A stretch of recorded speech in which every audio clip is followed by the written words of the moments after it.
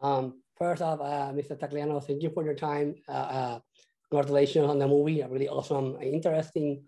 To me, it's a really mystery movie more than a thriller, anything. So I think my first question has to come. I know the story is from James C. Wolfe. How much of the story that we saw in the movie was yours, or how much was you just being faithful to what he wrote? Hi, Ravi. Nice to see you, and thanks for having me. I love your interviews, man. I watched a bunch of them. So, man, I admire your enthusiasm for movies. So I appreciate that. We all need that. The story came from me. It's based on the last movie we did together called Good Day for It, which had a similar plot, similar location. In fact, we shot in some of the same places. So that movie, Good Day for It, was about a man that people thought was a bad man who really wasn't, but had done one bad thing and had to pay for it. And I always had the idea of what would have happened if that guy was actually a bad man and comes to this place, doesn't know who's after him or not, and starts to turn good. So that was the genesis of this version of it, the Virtuoso. And I called James and I said, look, we did pretty good on Good Day for It. So that was the plot. And then James is good at breaking down the 3-act structure and, kind of working in those elements. And so then when he was finished, I took back over as the director, doing like my polish. And that's how we worked in the past. And, it's turned out pretty well. So we created, I created the idea. So it started from us, and then so I knew I was going to enjoy it. I knew I was going to like it eventually when I got, finished with it. This type of stories is your forte. Basically, you're the expert on this type of this style. What is it about Virtuoso that stood out from the rest of your projects? I mean, you're correct. If you look at my stuff, as I've said, 2 of the movies were actual plays that we adapted, and then I one I produced and directed, and then even Wicked Blood with Sean Bean and Abigail Breslin was a very dark kind of thriller too. That was a pretty nice movie that Mark Young directed, and I'm just drawn to high intensity situations, right? If you're going to create drama and it's in a movie, not a series or not a long form, you need to get to it. So all the stakes need to be at the highest level, right? So I like putting characters in a situation where they have to go to the high limit. And so it starts with character driven. And then you were correct. And it's not really, we're kind of marketing it as an action thriller, but really it's a noir mystery, right? And it's all of those, but there is action, there are thrills, there is suspense. But the thing I always say to people, which seems to get them wrong, so I'm going to test you because I know you are a student of this, but I saw it as a love story, really. And that was the difference, right? That's the way I approached it, and that's the way the actors did it, right? Because the virtuoso loves the mentor loves the virtuoso, the waitress will, secretly loves the mentor because she wants to be the virtuoso. So they all got that, believe it or not. It sounds simplistic, but it's not. And that's what separates that from a standard kind of assassin killer movie, which I'm not interested in. How were you able to maintain, a cohesive mystery? Because I think, to me, that's why I say to me it's a mystery movie, because that's what kept me in the edge of my seat. I'm still trying to figure out. I'm right there with the Virtuoso. I'm doing the investigation with him. So how were you able to keep that whole mystery to make sure that once it ends, how it ends? Obviously, I'm not gonna spoil it, but it just you get that reaction of, oh wow. Well, I hope I got that reaction of, oh, wow, it seems to be working. But, it was hard. It was hard because it's come up a few times where in, today's world of speed and technology, people seem to think that they need to get the information immediately, right? And sometimes that's a detriment to, especially to movies like this. But when people actually can sit down uninterrupted for an hour and 45 minutes and watch this, they remember that they want to go on the ride, right? They want to go on that full ride. And then an extra 40 seconds at the farmhouse when the virtuoso and the deputy are stalking each other becomes really tense, right? And nervous, and you're not sure what's going to happen. So to me, we just kept working on in the script stage, mostly with, you know, with the index cards and with comments from people, and looking at the through line, going, there's too much, you know, we're cutting away too much here, back to the mentor. We don't need to do that now. We need to bring the deputy in to misdirect our audience and get them focused on, is he part of it?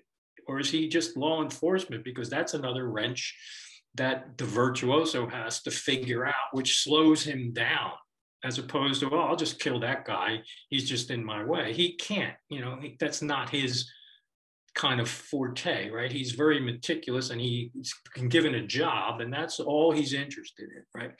So he's not a psychopath, you know. And so that was the key, and that's the way Anson, you know, wanted to play that too. I mean, he said in one respect, virginal, which you will get when you get to the end of the movie, but also, so when he makes that mistake, that seed of guilt starts to seep in the first act and starts to turn him human, which becomes his fatal flaw. So it was hard, but we just kept working it, and then changed a little bit in the editing too, as you know.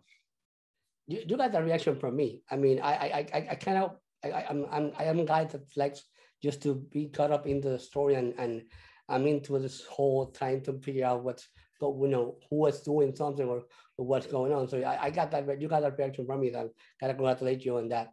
I want to talk about the casting. I think the casting's really good. I think Anson just, he just blew it up. You threw it apart, as the virtuoso. I think he has the look, the feel, the swagger, the whole spectrum for the role. And obviously we have Mr. Hopkins and we have Abbie right there, which these are the three key characters in there that the whole story is revolving. Did we go through the whole casting process, or we had them all, we singled them out from the beginning? Sure, that's my favorite thing. I'm an actor's director, but I grew up just watching movies. If people ask me how I got into it, my dad let me watch movies just, from when I was a child. So I knew all the character actors too, right? And so when I get a script or when I create one, unfortunately, as I'm also the producer, so I have to limit myself in terms of how many people I can have in these movies. But I always look for, we could add another role here, right? Because I know this person, or I want to work with that person. So we started with Anson because I had met him 10 years prior on a different project of mine that hasn't shot yet, but he was very impressive. I had seen him on Broadway and knew he could act. And I always go to theater trained actors. Usually to me is a key. It makes my job a whole lot easier. But he had come in, he had remembered that meeting from all those years ago. He still likes that project, by the way. And I thought, the guy's got the perfect look. He's handsome as could be, but he's also well trained and all. And he was on Hell on Wheels at the time, still doing his Western. So I was like, he just needs a big screen. He really, that's all. He'll command the big screen with that look and that jaw and everything else, but he's got the chops. And that was the start. And then he was at UTA, United Talent Agency, and they liked the script a lot and started sending me some suggestions. Abbie, I loved from A Good Year, the Ridley Scott picture, and then I saw Bright Star, the Jane Campion movie, and right there, if you're an outside director that doesn't know enough, you go Ridley Scott, Jane Campion. That woman has some chops too, or she doesn't do those movies, right? Mm-hmm. And then with Anthony, I always tell this story because I love it. The guy covering us, the agent covering us at UTA, I asked him, I said, do you have any of the old guys that might want to do something for a few days? There's one great scene and, it's a real project. And he said, let me ask around. And he did. And then he said, there's, word has it that Anthony Hopkins might be interested in independent stuff if he likes it. And I was like, well, that he wasn't even on my list because I didn't think that was possible. So we took a shot, right? No other thing. And it took 2 months, and sure enough, his agent called, said he liked it.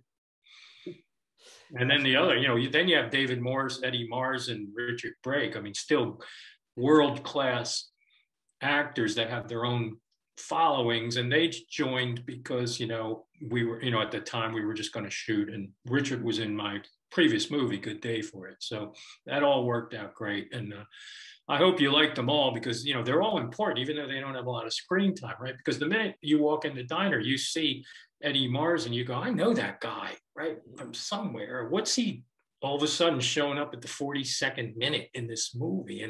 And that's what you need, So thanks for picking up that cast. It was important to me, and I think they all did great. True. One final question. I want to ask this like a final pitch for somebody that has the Virtuoso on their radar. What would you say that they need to see? Why would they need to see the movie? That's a final pitch, and why they would need to see this movie? What's the reason that people should give this movie a chance? It's why specifically to see this movie. Well, I think you hit it on the nose. It makes you think.